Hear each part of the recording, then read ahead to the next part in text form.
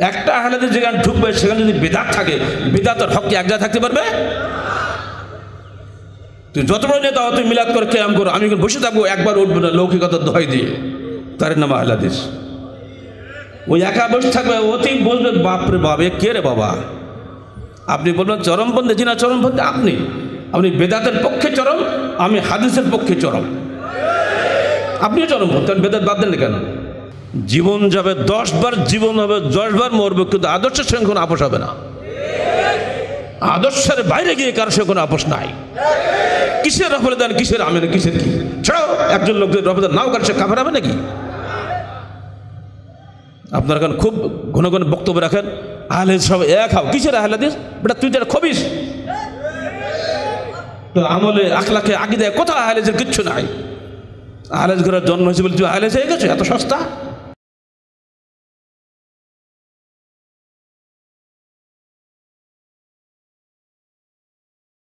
আসসালামু আলাইকুম ওয়া রাহমাতুল্লাহি ওয়া বারাকাতুহু। নাহমাদুহু ওয়া নুসাল্লি আলা রাসূলিহিল কারীম, আম্মা বা'দ। আল্লাহ পাকের অশেষ মেহেরবানিতে বার্ষিক কর্মী সম্মেলনে আজকে আমরা সমবেত হতে পেরে আল্লাহ পাকের শুকরিয়া জানাচ্ছি, আলহামদুলিল্লাহ। হজের দীর্ঘ সফর থেকে দেশে ফিরে এসে আপনাদের সঙ্গে মোলাকাত করতে পেরে আমি আরও আনন্দ বোধ করছি। এই সুযোগটা নিঃসন্দেহে আমাদের জন্য একটি গনিমত এবং আল্লাহর পক্ষ থেকে বিশেষ নিয়ামত। আল্লাহ পাক আমাদের মধ্যে এই আন্তরিকতা, মহব্বত, ভালোবাসা যেন সুদৃঢ় করেন, আমরা আল্লাহর নিকটে সেই প্রার্থনা করছি, আল্লাহুম্মা আমিন। আন্তর্জাতিক বিশ্বে আহলে হাদিস আন্দোলন কীভাবে এগিয়ে যাচ্ছে আমরা কিছুটা জানার সুযোগ পেয়েছি হজের সফরে গিয়ে, এবং তাদের আন্তরিকতা দেখে আমরা খানিকটা মুগ্ধ হয়েছি। আমি নিজে কোনো দাওয়াতি সফরে সেখানে যাইনি, ব্যক্তিগত সফরে গিয়েছিলাম। আলহামদুলিল্লাহ তারা টের পাওয়ার পরে আমাদেরকে যে সম্মান দেখিয়েছে, আপনারা দেখেছেন ফেসবুকে অনেক কিছু ঘটে গেছে, তাই না? আমরা কিন্তু এগুলো চাইনি, এর জন্য যাইও নি। জানতে পেরে সম্মুখ এসেছে, দাওয়াত দিয়েছে, নিয়ে চলে গেছে, সম্মান দেখেছে। এটার জন্য আপনার ব্যক্তিগত সম্মান, এটা আমাদের সংগঠনের সম্মান। এর জন্য আমরা যখন নিজেদেরকে সম্মানিত বোধ করছি, আশা করি আপনারাও নিজেদেরকে সম্মানিত বোধ করবেন। বলুন আলহামদুলিল্লাহ। কী জন্য সম্মান পেলেন? আল্লাহ পাক তার রাসূলের মাধ্যমে আমাদেরকে জানিয়ে দিয়েছেন। আন মিকদাদ আন্নাহু সামি'a রাসূলুল্লাহ সাল্লাল্লাহু আলাইহি ওয়াসাল্লাম ইয়াকুল লা ইয়াবকা আলা যাহরিল আরদি বাইতু মিদরিন ওয়ালা ওয়াবারিন ইল্লা আদখালাল্লাহুল ইসলাম বিইজ্জি আজিজিন ওয়া যুল্লি যালিলিন। আল্লাহ রাসূল ভবিষ্যদ্বাণী করে গিয়েছেন যে পৃথিবীর কোনো বস্তি ঘর বা কোনো বড় বিল্ডিং ঘর, কোনো স্থানে ইসলামের কলেমা প্রবেশ করতে বাকি থাকবে না। হয় সম্মানিত হিসাবে অথবা অসম্মানিত হিসাবে, অর্থাৎ মানুষ ইসলামের তাবেদার হতে বাধ্য হবে অথবা তারা নিজেরা ইসলাম কবুল করে সম্মানিত হবে। ইসলাম এগিয়ে যাবে পৃথিবীর প্রতিটি ঘরে ঘরে, এমন মাটির ঘরে হোক বা ঝুপড়ি ঘরে হোক। এই ভবিষ্যৎবাণী আমাদেরকে বলে দিচ্ছে ইসলাম অর্থ ভেজাল ইসলাম নয়, ইসলাম অর্থ বিশুদ্ধ ইসলাম। যেমন জান্নাতে যেতে গেলে বিশুদ্ধ ইসলামের অনুসারেই জান্নাতে যাবে। শুধু কলেমা পাঠ করে তারা কি জান্নাত পাবে? আপনাদের ধারণা কি? পাবে না। সে হাদিসটাই জরুরি, যেখানে জামাতবদ্ধ জীবন সম্পর্কে শেষে বলা হয়েছে ওয়াইন সামা ও সাল্লাহ জাহামা আন্ন মুসলিম আছে না, যদিও সিয়াম পালন করে, অদিও সালাত আদায় করে, অত ধারণা করে সে একজন মুসলিম। তো সে যে লোক সিয়াম পালন করে, সালাত আদায় করে, সে কি কলেমা পড়ে না? তার সম্পর্কে আল্লাহ রাসূল কী বললেন? ফাইন্নাহু মিন দুসা জাহান্নাম, সে জাহান্নামীদের দলভুক্ত হবে। আপনার সালাত, আপনার সিয়াম আপনাকে জান্নাতে নিবে না যদি আপনি বিশুদ্ধ ইসলামের অনুসারী না হয়। এখন বলুন, আহলে হাদিস আন্দোলনকে অশুদ্ধ ইসলামের বক্তব্য রাখে না বিশুদ্ধ ইসলামের দাওয়াত দেয়? এটা কি আপনার মনের কথা? তো নিজের মনকে জিজ্ঞেস করেন কী বলছেন, আল্লাহ কিন্তু শুনছে সব। আপনি নিজে বিশুদ্ধ ইসলাম বলে বিশ্বাস করেন আহলে হাদিস আন্দোলনকে? প্রত্যেকটা কর্মীকে আমি জিজ্ঞেস করছি, কিন্তু একজনকে না। নিজের হৃদয়কে জিজ্ঞেস করুন আপনি কোন পথে আছেন। আপনার গ্রামে একজন লোক আপনার সঙ্গে নেই, কিন্তু আপনি একা আছেন, কারণ আপনার কবর আপনার, অন্যের নয়। এমনকি স্ত্রী কবরে আমি যাব না, আমার বাচ্চার কবরে আমি যাব না, প্রত্যেকের কবর আলাদা।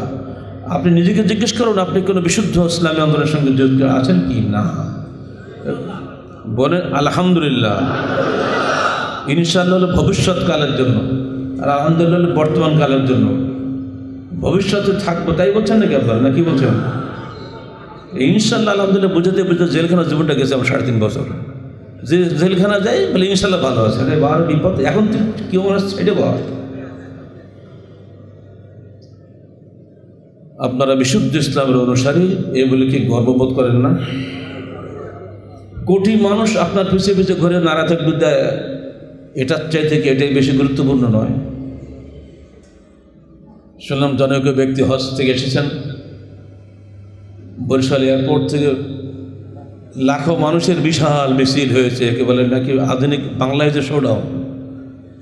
তিনি দেখিয়েছেন কত মানুষ আমার জন্য পাগল। আল্লাহ দেখেননি তার অন্তরে কি খবর? বন্ধুরা আমার, সাবধান, প্রতি মুহূর্তে এই গোপন শিরিক থেকে সাবধান থাকবে।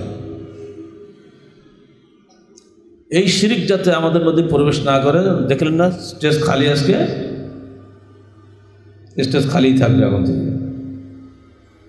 যার প্রয়োজন তিনি এখানে আসবেন, বক্তব্য শেষ সামনে যেয়ে বসেন।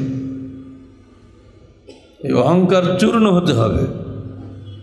আন্দোলন এক পা আগাবে না যদি অহংকার থাকে ভিতরে আপনার।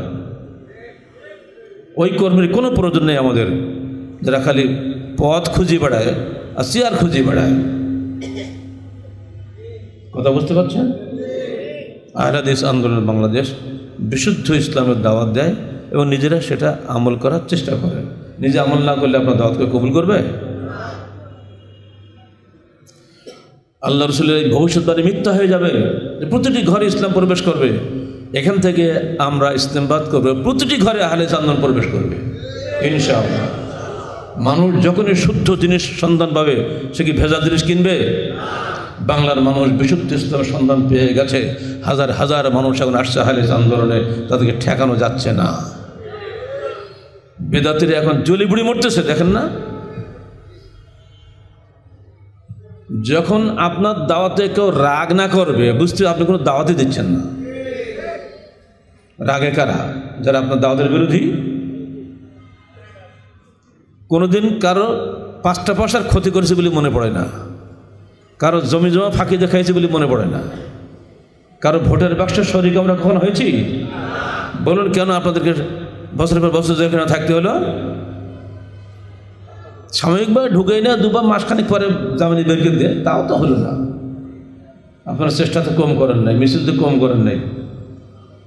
জেলখানায় গিয়ে ঢাকা কারাগারে একজন তৎকালীন সময়ের বড় একজন নেতা আমাকে বলছে, আপনি খুব দ্রুত মুক্তি পেয়ে যাবেন। বললাম কেন? আপনার জন্য ঢাকায় যে মিছিল হয়েছে, এত বড় মিছিল, আমরা পার্টি ইন পাওয়ার, কিন্তু আমাদের মুক্তির জন্য হয় নাই। তাহলে বাবা শোনো, ওই ইউনিভার্সিটির মাস্টার ডিগ্রি পাশ করেছে, শোনো, মিছিলের মাধ্যমে আমরা জেলখানাতে মুক্তি পাবো এটাতে আমরা বিশ্বাসী নই। আল্লাহর রহমত হলে যে কোনো সময় বেরিয়ে যেতে পারবো। ও তাকিয়ে পড়ছে আমার দিকে। আল্লাহর রহমত যে কোনো কাজে লাগে এটা ওর বিশ্বাসই করে না, যদিও সে মুসলমানের ছেলে। পত্রিকায় দেখলাম 2 কিলোমিটার লম্বা মিছিল আপনাদের হয়েছে, তখন ছবিও দেখলাম। তারা বলছে আজ পর্যন্ত বাংলাদেশে কোনো নেতার মুক্তির জন্য নিজেরা পয়সা খরচ করে এসে এরকম ঢাকার বুকে 2 কিলোমিটার লম্বা মিছিল করেছে ইতিহাসে নাই।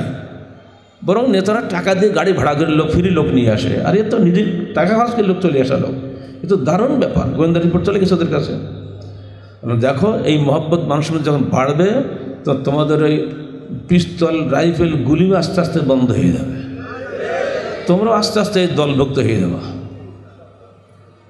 প্রমাণ পেলাম ঢাকা ইউনিভার্সিটিতে আমি গেছি আমার শিক্ষকদের সাথে দেখা করার জন্য।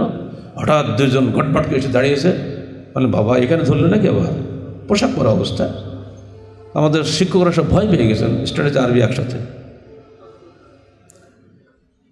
আলহামদুলিল্লাহ তারপরে সালাম দিয়ে বলতে, স্যার আমরা এসেছি আপনার সঙ্গে আপনাকে দোয়া নেওয়ার জন্য। তখন একটু ভিতরের ভয়টা সবার কমলো। তখন আমি বললাম, বাবা যে আপনারা কোথা থেকে কী পরিচয়? স্যার কিছু বেয়াদবি নেবেন না, আমরা যাচ্ছি শান্তিরক্ষা মিশনে বিদেশে, তো ফ্লাইট ডিলে। তো আমরা গোয়েন্দা রিপোর্ট পেলাম যে আপনি এখন ঢাকা ইউনিভার্সিটি এসছেন। আমার ভাবলাম ডিলে যখন আসার সময় তো পাচ্ছি, তো যাই একটু স্যারের দোয়া নিয়ে আসি। তাই ঢাকা এয়ারপোর্ট থেকে ঢাকা ইউনিভার্সিটি চলে আসছে। আমি কিন্তু তখন আমি বুঝতে পারছি না যে আসলে দোয়া নেওয়ার নাম করতে অনেক কিছু নেয় এরা, কারণ ডিএসবিতে একটু বিশেষ আছে নাকি। বলছি স্যার আসল কথা বলি, এই আপনার বিরুদ্ধে তদন্ত করার জন্য আমাদেরকে লাগিয়েছিল সরকার, তা আপনার বিরুদ্ধে তদন্ত করতে গিয়ে আমরা আপনার দলভুক্ত হয়ে গেছি। আর কিছু শুনবেন? এখানেই আমাদের বিজয়, বলুন আলহামদুলিল্লাহ। এটা হলো আদর্শিক বিজয়। আমরা তার চাকরি প্রমোশন দেব না, তার বেতন ভাতা কিছু দেব না, কিন্তু সে বুঝেছে এই আদর্শ কারো কাছে নাই। এই জন্য আমরা বলছি আগামী দিনে তখন হয়তো আমরা বেঁচে থাকবো না, যুব সংঘের ছেলেরা থাকবে, আপনাদের নাতিপুতারা থাকবে, তারা দেখবে বাংলাদেশের প্রতিটি বস্তি ঘর এবং হাইরাইজ বিল্ডিংয়ে ইনশাআল্লাহ আহলে জান্নাত প্রবেশ করবে। কোনোদিন একে দাবিয়ে রাখা যাবে না। মানুষ হকের সন্ধান পেয়ে গেছে, আস্তে আস্তে চলে যাচ্ছে। ভাবছিল জবান বন্ধ করে দেবো, 3.5 বছর আটকে তো রাখা গেল, আর কিছু একটা কাজ তো করা গেল, কিন্তু জবান বন্ধ করলে বটে কলম তো বন্ধ করতে পারো নাই। আলহামদুলিল্লাহ কলমের খেদমত হয়েছে, ওটা অনেক অনেক মানুষের হৃদয়ে দাগ কাটছে। এখন আহলে হাদিস আন্দোলন যদি আল্লাহ কবুল করেন, তাহলে কি জবান কি কলম কীভাবে আল্লাহ পাক আগিয়ে দেবেন সেটা তারই ব্যাপার। আমাদের দায়িত্ব সির্ফ নির্ভেজাল দাওয়াত দিয়ে যাওয়া এবং নির্ভেজাল অন্তরে কথা বলা। ভিতরে হিংসা বিদ্বেষ রিয়া যদি থাকে, কোশ্চিনকালে আপনার আন্দোলন এক পা আগাবে না, মনে রাখবেন। দুনিয়াবি কোনো স্বার্থে যদি আন্দোলন করেন শেষ হয়ে যাবে। এটা আমার মৌলিক কথা আপনাদের কাছে। এর পরিশেষে আর একটি কথা বলে দিচ্ছি, আল্লাহ পাক যেটা আমাদের কাছে বলে দিয়েছেন আগেই অ্যাডভান্স, ইন তানসুরুল্লাহ ইয়ানসুরকুম ওয়া ইউসাব্বিত আকদামাকুম। যদি তোমরা আল্লাহকে সাহায্য করো, আল্লাহ তোমাদের সাহায্য করবেন এবং তোমাদের পাগুলিকে দৃঢ় করবেন। আচ্ছা, আল্লাহ কি সাহায্যের মুখাপেক্ষী? এই আয়াতের অর্থ কী, ব্যাখ্যা কী? ইন তানসুরুল্লাহ শর্ত, যদি তোমরা আল্লাহকে সাহায্য করো, ইয়ানসুরকুম তাহলে তিনি তোমাদের সাহায্য করবেন। তো বোঝা গেল আল্লাহ তো আমাদেরই মতো, আমরা আল্লাহর সাহায্য ছাড়া স্টেজে উঠতে পারি না। আল্লাহর বান্দার সাহায্য লাগবে না, উঠতে গিয়ে হাঁটু ব্যথা করবো কি, একদম ধরাই লাগে। তো আল্লাহ আমাদের সাহায্য চাচ্ছে নাকি ইসলামের বিজয়ের জন্য? না, এর ব্যাখ্যা ওইটা নয়। এর ব্যাখ্যা হচ্ছে, যদি তোমরা ইন তানসুরুল্লাহ বিতাআতিকুম লিআওয়ামিরিল্লাহ ওয়া নাওয়াহিহি, যদি তোমরা আল্লাহর আদেশ ও নিষেধ সমূহের আনুগত্যের মাধ্যমে আল্লাহকে সাহায্য করো, তাহলে তিনি তোমাদেরকে সাহায্য করবেন। আপনি আল্লাহর অবাধ্যতা করে কি আল্লাহ সাহায্য পাবেন নাকি? আপনি ধরুন এখানে আমার প্রায় সবই তো বাপ, তাই না? ছেলেমেয়ে তো নাই। এমন কোনো বাপ আছে যেহেতু অবাধ্য সন্তানের পরে খুশি আছে? নিঃসন্দেহে আপনার স্নেহের কোনো তুলনা নেই। পিতৃস্নেহ মাতৃস্নেহ পৃথিবীতে আল্লাহ পাকের পরেই স্থান পায়। আল্লাহ পাকের রহমের একটা অংশ তিনি বাপ মায়ের মধ্যে দিয়ে দেন, এটা স্বাভাবিক। অথচ ওই সন্তান যদি অবাধ্য হয়, সে কি বাপের দোয়া পায় না? তাহলে আপনাকে এটাও বুঝতে হবে, আমি আল্লাহর অবাধ্য বান্দা যদি হই, কখনই আল্লাহ পাক আমাকে সাহায্য করবেন না। অতএব এই শর্ত কি আমরা পূরণ করতে পারবো?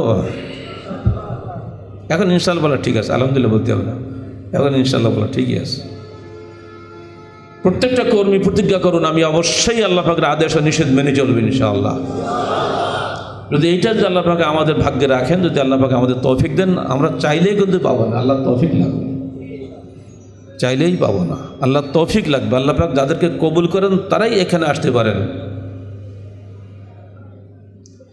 আর সব শেষে যে বক্তব্য রাখবো, আল্লাহ পাক রসুলের চূড়ান্ত নির্দেশ, ওয়ালা তাহাসাদু ওয়ালা তাজাসসু ওয়ালা তাহাসসাসু ওয়ালা তাবাগাজু ওয়া কুনু ইবাদাল্লাহি ইখওয়ানা।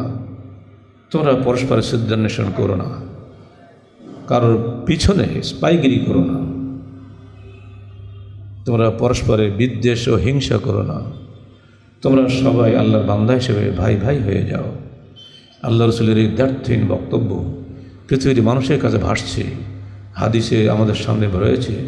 এরপরও আমরা পরস্পরের হিংসা জর্জরিত হয়ে আছি। আপনি যত বড় বিদ্বান হন না কেন, যে আপনার মধ্যে হিংসা এবং অহংকার ঢুকে পড়ে, আপনি শেষ হয়ে যাবেন। মূর্খরা আপনার যত ক্ষতি করতে পারে, তার চেয়ে বেশি ক্ষতি বিদ্বান লোকই করবে যদি সে হিংসুক হয়। ব্যাংক ডাকাতিকে সাধারণ চোরে করে, জ্ঞানী চোরেরাই ব্যাংক ডাকাতি করে, কারণ ব্যাংকের ওসব বুঝতে হবে তো। বুঝদার লোক সবচেয়ে নিচে নেমে যায় যখন সে হিংসুক হয়, রিয়াকার হয়, বিদ্বেষী হয়। যেমন আবু জাহেলের নাম ছিল আবুল হেকাম, সবচেয়ে জ্ঞানী মানুষ ছিল, জ্ঞানীদের পিতা। সেই লোকটা ইসলাম বোঝেনি, সেজন্য সে আবু জাহেল হয়ে গেল।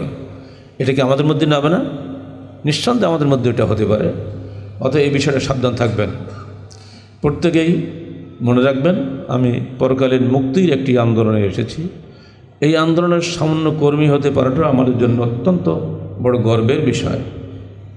হাদিসের ভাষায় বলি, ইনকান তায়সা আব্দুল দিনার এবং দিরহাম তায়সা আব্দুল খামিসা, ধ্বংস হোক দিনারের গোলাম, দিরহামের গোলাম, উত্তম পোশাকের গোলাম।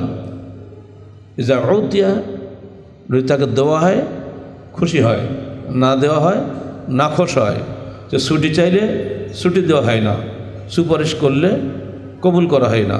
যদি বলা হয় পিছনে বসো, পিছনে বসে। যদি বলা হয় তুমি জুতা চৌকি দাও, জুতা চৌকি দেয়। তবুও সে আনুগত্যের বাইরে যায় না। তাদের জন্যই জান্নাতের সুসংবাদ। হাদিস বলার পরে নিজস্ব কোনো ভাষা কি বলা উচিত হবে? এরকম কর্মী কজন আছে? নিজে চিন্তা করুন। দিনার ও দিরহামের গোলামরা ধ্বংস হোক, উত্তম পোশাকের গোলামরা ধ্বংস হোক। এই কি জাতা ব্যাপার নাকি? যে তিনটা জিনিস মানুষ বেশি আকৃষ্ট হয়, সে তিনটা নামই আল্লাহ রসুল করেছেন।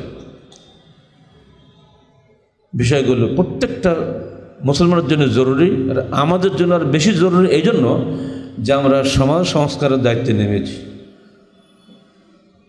1978 সালে ঢাকা বিশ্ববিদ্যালয় থেকে যে সংস্কারের দাওয়াত নিয়ে আমরা কাজ শুরু করেছিলাম, আজকে 2018 সালে 40 বছর পরে এসে কিন্তু সে একই কথাই বলছে। সমাজ সংস্কারের গুরু দায়িত্ব কাঁধে নিয়ে নবী রাসূলুল্লাহ দুনিয়ায় কাজ করেছেন, আমাদেরকেও সে কাজ করতে হবে। যারা এটা পছন্দ করে না তারা কখনোই বলবে না যে আমাদের এটা খারাপ। নমরুদ বলেনি, ফেরাউন বলেনি, মা উরিকুম ইল্লা সাবিলার রাশাদ। কী বলছিল ফেরাউন? আল্লাহ বলে দিচ্ছেন, ফেরাউন বলেছিল, হে জনগণ, আমি তোমাদেরকে সাবিলার রাশাদ ছাড়া কিছুই দেখাই না, অর্থাৎ উত্তম রাস্তা দেখাই। আসলে কি ফেরাউনের রাস্তাটা উত্তম ছিল না মুসার রাস্তা উত্তম ছিল? চিন্তা করুন তো। সে যুগে ফেরাউনরা বলেছে আমরাই উত্তম রাস্তায় মানুষকে জনগণকে পরিচালিত করি। এই যুগের ফেরাউনরা ঠিক একই কথাই বলছে, আমরা জনগণের স্বার্থে ভাগ্য পরিবর্তনের জন্য উত্তম পথ বাতলাই দিচ্ছি, বলছে না? অথচ জনগণ ধ্বংস করে দিচ্ছে। প্রচলিত রাজনীতি, ইহুদি নাসারার রাজনীতি মানুষকে পরস্পরের দুশ্মনে পরিণত করে ফেলেছে। মানুষ আর পরস্পরের ভাই নাই। এক এক পার্টির লোক কেউ কোশ্চিন করে অপর পার্টিকে মহব্বত করতে পারে না। এই বিভক্তি আমরা ব্রিটিশের দোষ দিই না, এটা মানুষের মধ্যে এক মজ্জাগত দোষ। এটা ইসলামের বিপরীত। এই বিষয়টি মনে রাখবেন। ইসলাম বিজয়ী হওয়ার জন্য এসেছে, পরাজিত হওয়ার জন্য আসে নাই। আমাদের কারণে ইসলাম পরাজিত হচ্ছে। আমরা যদি বাংলাদেশে কিছু উত্তম মুসলমান তৈরি করতে পারি, যারা পরস্পরকে ভাই হিসেবে বুকে টানে, যারা মানুষকে মানুষ হিসেবে অববোধ করে, হতে পারেন আপনি হিন্দু, হতে পারেন আপনি বৌদ্ধ, হতে পারেন আপনি খ্রিস্টান, হতে পারেন আপনি হানাফি, শাফি, মালিকি, যাই হন না কেন, আদম সন্তান কিনে বলেন, এতে কোনো সন্দেহ আছে? আপনি আদম সন্তান। আর আমার কোরআন শুধু আহলের জন্য নাকি? সারা বিশ্বের মানবতার জন্য নয়? আমার হাদিস কি সারা বিশ্বের মানুষের জন্য নয়? আমার রসুল কি বিশ্বের নবী নন? তা আমার দাওয়াত তো বিশ্বের মানবতার জন্য। আমার দাওয়াত কখনই একটা বিশেষ গোষ্ঠীর জন্য নয়। আপনি তো বলবেন সঙ্গে সঙ্গে আপনি আহলে হাদিস বাদ দিয়ে ইসলামী আন্দোলন বলেন। জি না, ঢাকা ইউনিভার্সিটির জন্য আমরা আহলে হাদিস যুব সংঘ শুরু করলাম। প্রথম প্রশ্ন আমাকে করেছিলেন তৎকালীন সময়ের ইসলামী ছাত্র দলের লিডাররা, আমাকে বাসায় যেয়ে বলছে বাংলা দুয়ারে গিয়ে, যে ভাই আপনি যদি ইসলামী যুব সংঘ রাখতেন তা আমরা ঢুকতে পারতাম, কারণ তোমাদের ঢুকাবো না বলেও তো নাম রাখছে। কেন আমরা মুসলমান না? তা দেবো না। আমরা মুসলমান না? তা দেবো না। আপনার হাদিস কোরআন দেখে হাদিস কোরআন মারেন না, কিসের মুসলমান আপনারা? বোকার সাহেব দেখে এড়িয়ে চলে যাচ্ছেন ফেঁকা নাম করে। কিসের ফেঁকা? ফেঁকা কি কোরআন হাদিস বানাইছে নাকি? এক কথায় একদম চুপ। মুসলমান হলে সে আত্মসমর্পণ করবে হাদিসের সামনে, কোরআনের সামনে। আপনি আত্মসমর্পণ করেন না, আপনি নিজের ইচ্ছা মতো চলেন, নিজের দল মানে মজাব বানাইছেন, তরিকা বানাইছেন, আপনি কিসের মুসলমান? তো আপনার মতো মুসলমান আমরা নেব না বলে তো আহলে যুব সংঘ করছে। তারা সির্ফ কোরআন হাদিসের সামনে মাথা নত করবে, ব্যাস। ওই দিন থেকেই তারা বুঝে গেছে এই লোককে অত সহজে গিলানো যাবে না, তো অসম্ভব। আহলে হাদিস আন্দোলনের সঙ্গে সমস্ত ইসলামী আন্দোলনের মৌলিক পার্থক্য এখানে বৈশিষ্ট্যগত, আদর্শগত। আদর্শের সঙ্গে কোনো আপোষ নাই। আপোষ করবেন? জীবন যাবে 10 বার, জীবন হবে 10 বার, মরবে, কিন্তু আদর্শের সঙ্গে কোনো আপোষ হবে না। আদর্শের বাইরে গিয়ে কারোর সঙ্গে কোনো আপোষ নাই। কিসের রফলে দেন, কিসের আমেন, কিসের কি ছাড়াও একজন লোক যদি রফলে নাও কার, সে কাফের হবে নাকি? আপনারা এখন খুব ঘন ঘন বক্তব্য রাখেন, আহলে হাদিস সব এক হও। কিসের আহলে হাদিস? বেটা তুই তো খবিস। তো আমলে আখলাকে আকীদায় কোথাও আহলে হাদিসের কিচ্ছু নাই। আহলে হাদিস ঘরের জন্ম হয়েছে বলে তুই আহলে হাদিস হয়ে গেছে? এত সস্তা? আহলে হাদিস হওয়ার জন্য আবু বকর ওমরকে সামনে রাখতে হয়। আহলে হাদিস হতে গেলে খালেদ, তারেক, মুসাকে সামনে রাখতে হয়। আহলে হাদিস হতে গেলে শুধু বাতিল লোকদের সামনে রাখতে হবে না, যারা আপোষমুখী, যারা নাস্তিকবাদের সঙ্গে আপোষ করে, সেকুলারিজমের সঙ্গে আপোষ করে, বিদআতের সঙ্গে আপোষ করে, শিরকের সঙ্গে আপোষ করে, কশিশ গেলে তাদের আপোষ হতে পারে না। আহলে হাদিস আন্দোলনের একটা মূর্তিমান চ্যালেঞ্জ, এ যুগে নয়, সারা বিশ্বের জন্য চ্যালেঞ্জ। এটা শুধু বাংলাদেশের জন্য না, সারা বিশ্বের নেতাদের সামনে একটা বুলেটের মতো, বোমার মতো। বাংলাদেশে আমরা বলেছি সকল বিধান বাতিল করো, ওই বিধান কায়েম করো। এটা শুধু বাংলাদেশে নয়, সারা পৃথিবীতে হতে হবে এটা। কারণ আমার আল্লাহ বলে দিয়েছে, হুয়াল্লাযী আরসালা রাসূলাহু বিল হুদা ওয়া দীনিল হক লিইয়ুযহিরাহু আলা দীনি কুল্লিহি। পৃথিবীতে যত জীবন ব্যবস্থা আছে সবার উপরে ইসলাম বিজয়ী হবে। সেই বিজয়ী বুলেট দিয়ে, বোমা দিয়ে হবে না, সেই বিজয়ী হবে আদর্শ দিয়ে। সেই আদর্শের প্রচারক আপনারা। এক একটা আহলে হাদিস এক জায়গায় বসবে, সারা গ্রাম নড়াচড়া করবে, তারই নাম আহলে হাদিস। ব্রিটিশ গভর্নমেন্টের রিপোর্ট 1872 সালে আবার ইন্ডিয়ান মুসলমান বইটা পড়ে যখন 106 পৃষ্ঠায় তারা পরিষ্কার বলে দিয়েছে, এক গ্রামে একটা ওহাবি যখন ঢোকে, পুরা গ্রাম ভয়ে থরথর করে কাঁপে। মেয়েরা দৌড়ে ঘরের মধ্যে, পুরুষ লোকেরা দৌড়ে আর এক জায়গায়, মানে পাকা পায়খানা ঘর নেই, পর্দা ঘেরা, বাড়ির পাশে কোন পর্দাটা ঘেরা নেই, ওভাবে ঢুকলে ভয়ে সব ঠিক হয়ে যায়। এটা আমার আব্বার মধ্যে চরিত্র আমি দেখেছি। আব্বা বলতেন, যখন আব্বাই কোথাও দাওয়াত দিত জালসার জন্য, আগে বলতেন, আগে তোমার বাড়ির চারিপাশে পর্দা ঘেরো। বাসনা বলতেন, বাসনা, কলা গাছের শুকনার এটাকে বাসনা বলি আমরা সাতক্ষীরায়। ওই বাসনা দিয়ে ঘেরো, তাও ভালো, কোন পেপারটা ঘরে আহমদ আলী ঢুকবে না। যেখানে উনি যেতেন অটোমেটিক সোজা হয়ে যেত সব। নিজে আমি ছেলেদের, বাচ্চাদের নিয়ে আমার গ্রামের বাঁশবাগানে যে পায়খানা করে খুঁড়তাম ছোটোবেলায়, যেন মেয়েরা বাঁশ গাছের তলায় যে পেশা না করে, যেন পর্দার মধ্যে তারা থাকে। একটা আহলে হাদিস যেখানে ঢুকবে, সেখানে যদি বিদআত থাকে, বিদআতের হক কি এক জায়গায় থাকতে পারবে? তুই যত বড় নেতা, তুই মিলাদ করে কিয়াম করো, আমি বসে থাকবো, একবার উঠবো না লৌকিকতার দোহাই দিয়ে, তার নাম আহলে হাদিস। ওই একা বসে থাকবে, অতি বলবে, বাপরে বাপ, এ কে রে বাবা? আপনি বলবেন চরমপন্থী, জি না চরমপন্থী আপনি। আপনি বেদাতের পক্ষে চরম, আমি হাদিসের পক্ষে চরম। আপনিও চরমপন্থী, বেদাত বাদ দেন কেন? কথা বুঝতে পারছেন? কর্মীদেরকে বলে দিচ্ছি, প্রত্যেকটা কর্মী নিজের ঘরে নিজের নেতা। কোরআন হাদিস তোমাকে রাস্তা দেখাবে। হাদিহিম রাব্বুহুম বিঈমানিহিম। পবিত্র কোরআন ও সহিহ হাদিস আমার সামনে আল্লাহর বাণী, এই বাণীর সামনে কোনো মানুষকে আমরা তোয়াক্কা করি না। হাদিসে রয়েছে পরিষ্কার, এজন্য আমরা বায়াত করি। এটা নিজ বানোয়াট কিছু না। আপনার ব্যাখ্যায় আপনি থাকেন, আপনার কবরে আমি ঢুকবো না। আল্লাহ রাসূল মক্কা আমির ছিলেন না?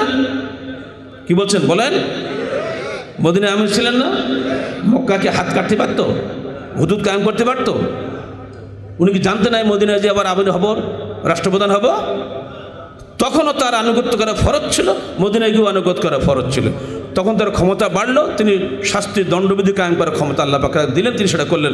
আমরাও যদি বাংলাদেশের ক্ষমতা কখনো যাই, আমরাও হাত কাটবো, আমরাও তাদের এখানে করবো।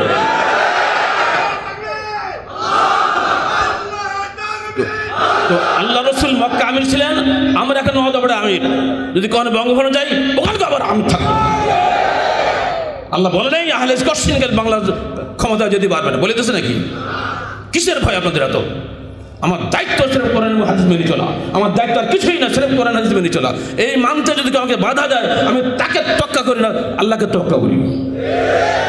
কোরআন হাদিস মানতে যে বাধা দেবে, সে মানুষ না, সে তো শয়তান, সে ইবলিস। ওই ইবলিসকে আমরা ভয় পাই না। আহলে হাদিস আন্দোলন বাংলাদেশ জীবনের সর্বক্ষেত্রে কোরআন এবং হাদিসকে সার্বভৌম ক্ষমতা বসাতে চায়। 5 দফা মূল্যনীতির প্রথম দফা কি বলেন তো? কথা বলেন, সবাই বলে একসাথে জোরে বলেন, কি আসে 1 নম্বরে? প্রত্যেকের মুখ দিয়ে এই কথা যখন বের হবে তখন বাংলায় বিপ্লব হয়ে যাবে। আবার বলেন তো, এই কিতাব ও সুন্নতের সার্বভৌম অধিকার প্রতিষ্ঠা, এতগুলো মানুষ বলতে পেরেছেন। দেখান তো কটা সংগঠন বাংলা জমিনে আছে ইসলামী সংগঠন যারা এরকম বলতে পারবে? ইনশাল্লাহ পারবে না কেউ, ইনশাল্লাহ পারবে না। কোরআন হাদিস একদিকে, তুমি যাবে আর একদিকে, হবে না। আর আমরা বলি কোরআন হাদিস যেখানে, আমরা আছি সেখানে। পার্থক্য হয়ে যাচ্ছে না? নেতা যেখানে আমি সেখানে না, নেতা আজ আছে কাল নাই, কিন্তু কোরআন হাদিস তো থাকবে, ঠিক না? কোরআন হাদিস যেখানে, আমরা আছি সেখানে। এই প্রতিজ্ঞা যদি বাংলার ঘরে ঘরে উঠে যায়, ছেলের মুখ দিয়ে বেরোয় যুব সংঘ হিসাবে, মহিলা মুখ দিয়ে বেরোয় মহিলা সংস্থার মুখ দিয়ে, বাচ্চাদের মুখ দিয়ে বেরোবে সোনামণির মুখ দিয়ে, বাংলায় বিপ্লব আসবে না? আর এই ভয়ে আমাদেরকে জেলে ঢুকাইছিল। বাবা এই বক্তব্য যেন দেশে না দেয় তাহলে সমস্যা হয়ে যাবে। কিসের মুজাব? মুজাবকে আল্লাহ নবী বানিয়ে গেছে নাকি? মুজাব তো তোমার তৈরি করা বেটা, তোমার পকেটের মুজাব ফেলার দিকে। বউ আগে ওমর ফারুক বলে গিয়েছেন, ইয়াকুম ওয়াদা সুন্নাত, সুন্নতের শত্রু থেকে তোমরা সাবধান। ইয়াকুম ওয়াসহাবুর রায়, রায়পন্থীদের তোমরা সাবধান থেকো। তার হাদিস জানে না বলে কেয়াস করে, সাবধান। মুসলিমের দারমি পড়ে দেখেন না, বহু পূর্বেই ওমর ফারুক নিষেধ করে খবরদার কোনো রায়পন্থীর ধারা যেন তোমরা বসো না। যারা রায় দিয়ে দিয়ে কবর পূজার মতো একটা জাজ্জল্যমান শিরককে যারা হালাল করে, যারা জাজ্জল্যমান বেদাতকে হালাল করে। রসুল আসেন মদিনার তার রওজা মোবারক, যাকে বাংলাদেশে এনে ক্যাম্প করা হয়, মিলাদ করে, ক্যাম্প করায়, জশ্ন জুলুস করে বেড়ায়, সব জাহাজ করে কেয়াস করে করে হাদিস কালাম করে বাদিয়ে ঘুরিয়ে ফিরে ব্যাখ্যা করে করে যারা এগুলো করেছে, কশ্চিন কালো তাদের ধারে কাছে যাবেন না। আর তারাই আহলে যে সবচেয়ে বড় দুশমন, এবং মসজিদকে পর্যন্ত বরদাস্ত করতে পারছে না। মসজিদ বানাতে ভেঙে দিচ্ছে কেন? কই তুমি তো মন্দির ভাঙো না, তুমি তো প্যাগোডা ভাঙো না, গির্জা ভাঙো না, তুই তো মদের আড্ডাখানে ভাঙো না, আহলে যে মসজিদ ভাঙো কেন? বুঝতে হবে এগুলো। এতদিন তো ভাঙনি, এখন ভাঙছে কেন জানি? এটা গালেব সাহেবের অনুসারী মসজিদ, অত এইটা ভাঙো, অন্য মসজিদ ভাঙার দরকার নাই। চট্টগ্রামে আরেকটা মসজিদ আছে আহলেছে, বহু পূর্ব থেকে, আমি যখন ছোটো তখন থেকেই, ওটা কখনো কেউ ইটও খসায় না। যেমনি গালেব সাহেবের অনুসারী একটা মসজিদ হয়েছে, অমনি হামলা, 500,000 লোক দিয়ে বিশাল বেশি। কেন? বুঝে গেছে আহলে হাদিস মানে এরা, আর এদের আন্দোলনের সামনে কিছু টিকবে না, এদেরকে খতম করতে হবে। আহলে হাদিস আন্দোলন বাংলাদেশ নিঃসন্দেহে আদর্শিক আন্দোলন, কোনো রাজনৈতিক দলের সঙ্গে আমাদের কোনো সংঘাত নাই। প্রত্যেক ভাইয়ের প্রতি আমাদের আবেদন, আসুন পবিত্র কোরআন ও সহিহ হাদিসের আলোকে, বলুন আমার সঙ্গে, আসুন পবিত্র কোরআন ও সহিহ হাদিসের আলোকে জীবন গড়ি, জীবন গড়ি, বঙ্গভবন গড়ি না। জীবন গড়ে মানে কি? এখানেও যা আমি ওখানেও তাই। জেলখানায় গেলে যে পোশাক নয়তো সেই পোশাক, একইভাবে সব জায়গায় চলবো। জেলখানাও আমার বাড়ি, এটাও আমার বাড়ি, কোথায় নেবা রাখো? সমস্যা কোথায়? আমার নবী রাসূলুল্লাহ জেলখানায় মরেছে, আমি মরতে পারি না? এগুলো মন খারাপ করার ব্যাপার নাকি? এগুলো পরীক্ষা আমাদের জীবনে। আজ আমাদের কর্মীদের অনেক কষ্ট হচ্ছে, হজ থেকে ফিরে এসেই ফোন করতে হলে বাধ্য হয়ে কুমিল্লা জেলা সভাপতিকে নিয়ে চলে গেল, প্রকাশ্য সবার সামনে দিয়ে নিয়ে চলে গেল উঠে।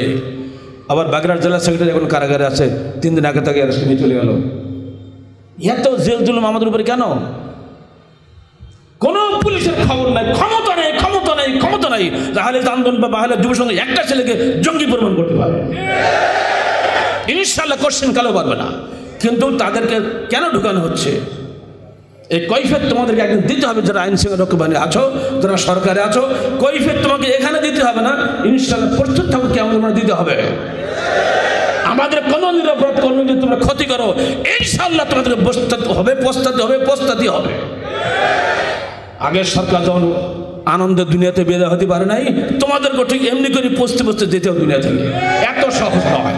আহলে হাদিস আন্দোলন বাংলাদেশের কোনো নেতা কোনোকে হাত দিলে আমরা আল্লাহকে বলি, আল্লাহ ফরিয়াদ তোমার কাছে, বিচার তুমি করো। কোন বেটার যে তোকা করি না আমরা। অতএব আল্লাহকে ভয় করুন, আহলে হাদিস আন্দোলনকে এগিয়ে যাওয়ার সুযোগ দিন। সারা বিশ্বের সর্বত্র আহলে হাদিস আন্দোলন এগিয়ে যাবে, বিশুদ্ধ ইসলামের প্রচার হবে, অশুদ্ধ ইসলাম নয়। উদ্বোধনী ভাষণে আপনাদের কাছে আমার প্রশ্ন, ইন তানসুরুল্লাহ ইয়ানসুরকুম ওয়া ইউসাব্বিত আকদামাকুম, যদি তোমরা আল্লাহকে সাহায্য করো আল্লাহ তোমাদের সাহায্য করবেন। এই যদি অর্থাৎ এই শর্ত যে আল্লাহ দিলেন, এই শর্ত পূরণ করতে রাজি আছেন? আল্লাহ তুমি কবুল করো যেন আমরা এই শর্ত পূরণ করতে পারি। পরিশেষে যে সমস্ত মুরব্বী এসছেন অধিক কষ্ট করে সবাইকে ধন্যবাদ জানাচ্ছি এবং আমি আনন্দ বোধ করছি এই জন্য যে আপনি ডক্টর বারিক সাহেব ছোট ভাই আমাদের স্টেজে বসে আছেন। আমরা তাকেও স্বাগত জানাচ্ছি এবং সবার কাছে দোয়া চাচ্ছি আল্লাহ পাক আমাদেরকে মৃত্যু পর্যন্ত যেন প্রকৃত হালেদ হিসেবে বাঁচিয়ে রাখেন। কোনো অবস্থাতেই যেন আমরা পবিত্র কোরআন ও সহিহ হাদিসের মহান দাওয়াত থেকে বিচ্যুত না হয়ে যায়, যেন শয়তানের ধোঁকায় পড়ে যেন আমরা এই সংগঠন থেকে বাইরে চলে না যাই। আল্লাহ পাক আমাদের সবাইকে দ্বীনে হকের জন্য কবুল করুন এবং জান্নাতুল ফেরদাউসের অধিকার হওয়ার জন্য তৌফিক দান করুন। মা বোনদেরকে ধন্যবাদ জানাচ্ছি, অনেক মহিলা সমস্ত মা বোনরা এসছেন, আমি অত্যন্ত খুশি যে তারা দূর থেকে কষ্ট করে এসছেন। আমাদের ছেলেদেরকে ধন্যবাদ জানাচ্ছি, তাদের যুব সংঘের প্রোগ্রামটাও একই সঙ্গে আমাদের সঙ্গে দিয়েছে, ইনশাআল্লাহ কালকে আপনারা তাকে পাবে। যারা সহযোগিতা করছেন তারা সবাইকে ধন্যবাদ এবং সর্বোপরি আল্লাহ পাকের বিশেষ মেহরবানি যে প্রচণ্ড ঝড় বৃষ্টি দিয়ে আমাদেরকে এখান থেকে উঠিয়ে দেন নাই। আল্লাহ শুকরিয়া আদায় করতে হবে না? এই ভয়ে পড়ি এত টাকা খরচ করে উপর দিয়ে আবার কী ত্রিপল দেওয়া হয়েছে, কোনোবার কিন্তু দেওয়া হয় না, কিন্তু আল্লাহ পাক তুমি ভয় করছো আমি ঠিক আছে সমস্যা নেই। এটা আল্লাহ পাকের বিশেষ রহমত আমাদের প্রতি। আমরা দোয়া করি আল্লাহ পাক যেন আমাদেরকে সুন্দরভাবে আজকে এবং কালকে দুদিনের প্রোগ্রামটা সম্পন্ন করতে তৌফিক দান করেন। আপনাদেরকে আবারও ধন্যবাদ দিয়ে বিদায় নিচ্ছি। আসসালামু আলাইকুম ওয়া রাহমাতুল্লাহি ওয়া বারাকাতুহু।